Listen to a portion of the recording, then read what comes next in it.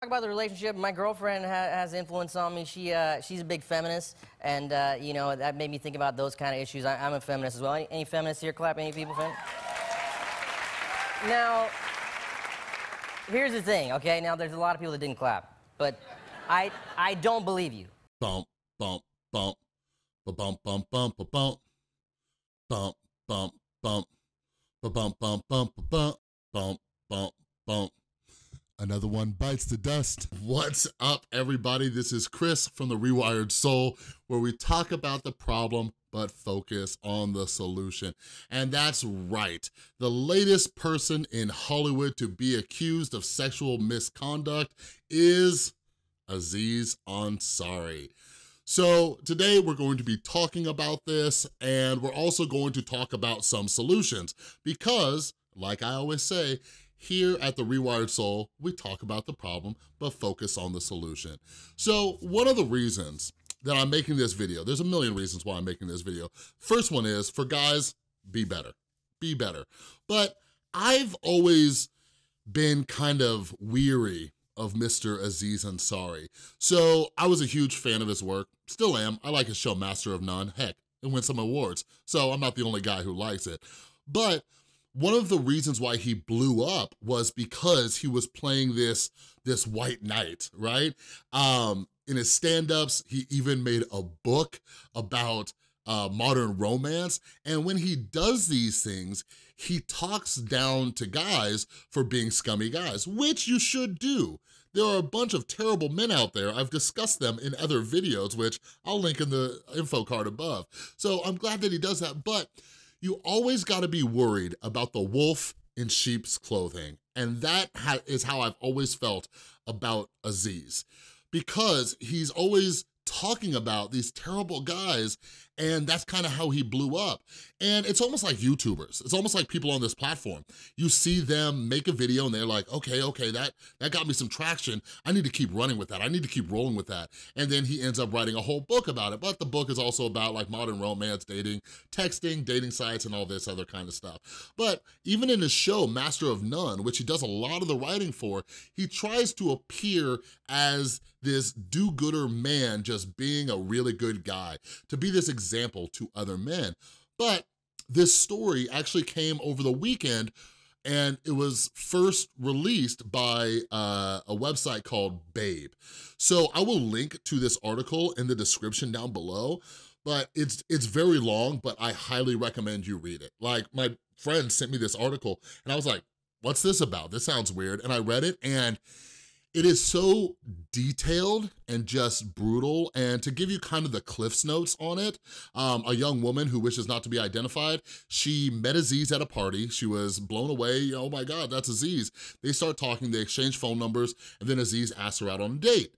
They go out on a date, everything's cool. They have like a glass of wine, and he's like in a hurry to get out of there. Let's go back to my place. So they go back to his place, and immediately, he's putting the pressure on her to start performing sexual acts. And I won't go into the you know, real deep details on this, but check out the article. And the way it's described, you can just picture this in your head. And this is why, men, we gotta be more empathetic to this situation.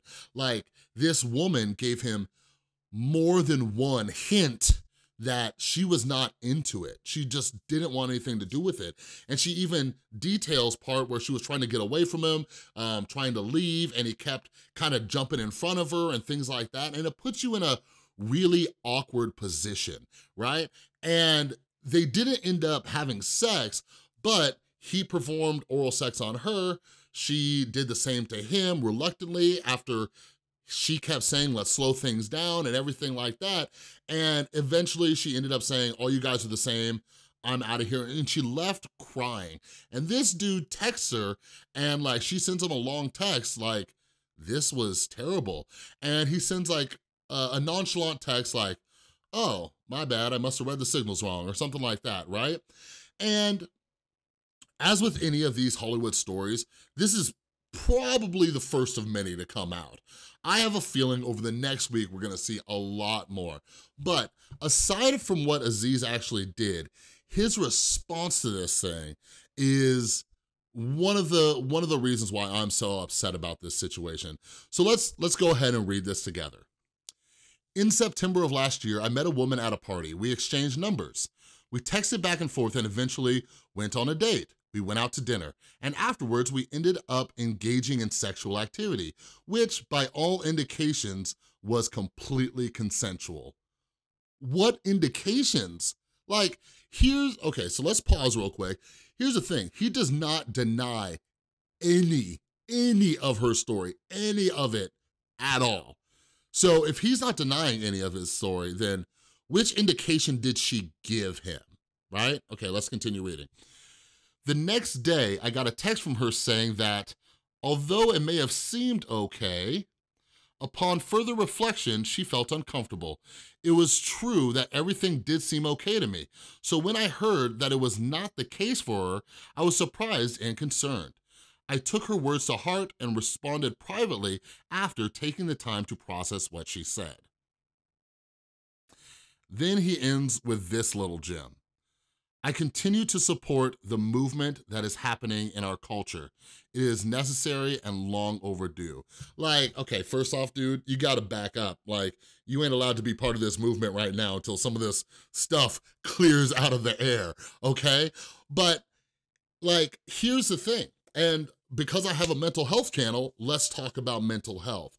So, like I said, I'm pretty frustrated because he built a career and an audience based on this character, this persona of him being good guy Aziz, right? He even had this stand-up clip, which I thought was funny because I have a lot of female friends who get the unsolicited junk pics, right? So here's what he had to say about that. Have no message, just a photo.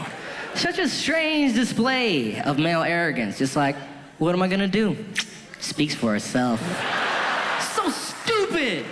I make this video for all of you. There is no chance in hell that Aziz is gonna see this video. So I make this video for all of you.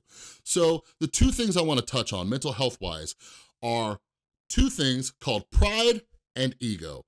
Pride and ego play such a huge role in people's mental health. And when I'm seeing all these situations, I just think about the inflated pride and ego of the men being involved in these. So pride. Pride is the way we think other people should treat us, right? Nobody should talk to me like this. People should treat me like this. So in Aziz's case, you know, he has expectations of how people should treat him based on his stardom, right? Then the ego plays really closely into the pride, right? The ego is the story that we create in our head about ourselves and that inflated ego, okay?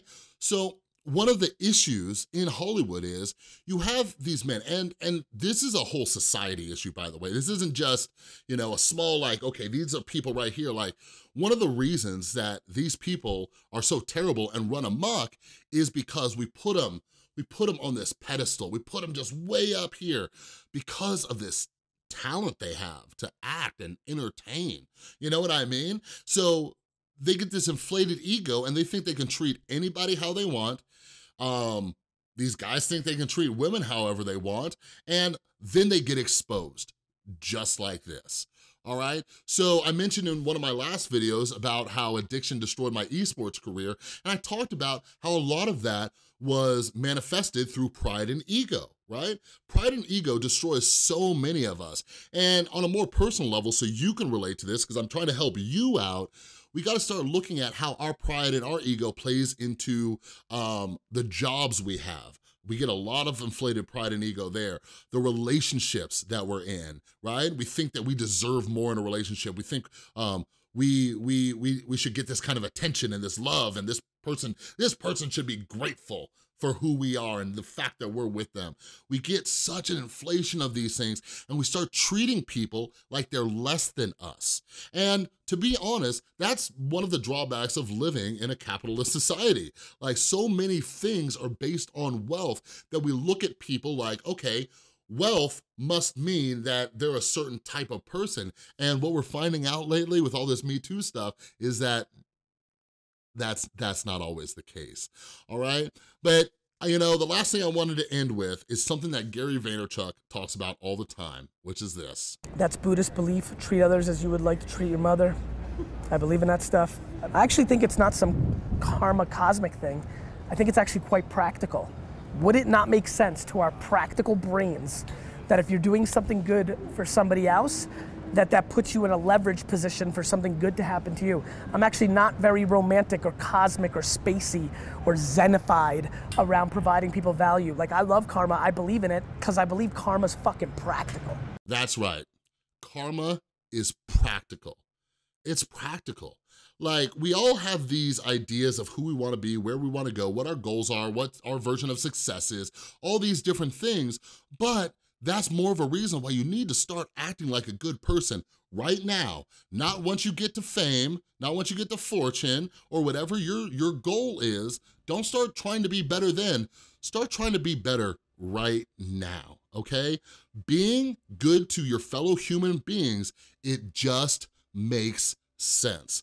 Part of the problem, and I've talked about this in other videos, is the default mode network in the back of the brain. I'll link to a video I did about YouTubers trying to teach them a little bit about this, but it comes from our posterior cingulate cortex. This is where all of our selfishness comes in, okay? So we need to start learning how to deactivate that thing and be more empathetic. Try to understand, like, you can look at Aziz's whole response and like, is this dude really that disconnected to other people that he couldn't see the signs that she was not into this, right? But anyways, I would love to know your thoughts on this whole Aziz situation, so be sure to leave your comments down below. And if you like this video, please give this thing a thumbs up. It helps out the channel. And if you're new here, I'm always making videos about mental health to help you out, so make sure you click the little round subscribe button, all right? If you wanna check out some other videos, click or tap on one of those thumbnails. But thanks so much for watching. I'll see you next time.